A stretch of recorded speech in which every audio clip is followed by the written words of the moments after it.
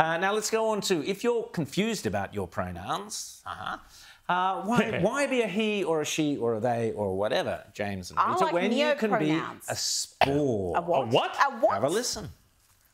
Lately. This person has already tried using he, ze, it pronouns, but still doesn't feel right using those. So this person wants to try neo-pronouns that relate to nature. Therefore, Spore's pronouns could feel relatable, especially because this person feels a strong relationship with nature. But anyway, here's how to use Spore's pronouns in sentences. Spore is such a wonderful person. Spore's smile is so contagious. In fact, I saw Spore make a whole audience smile. I think Spore should be very proud of Spore's self.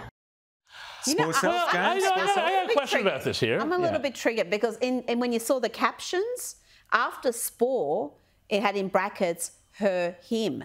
So are we now dead pronouns? I mean, like, you can have identify as a spore, and that's fine, and I'm happy with that. But then if you have hay fever, then your pronouns ah and choo. Very good.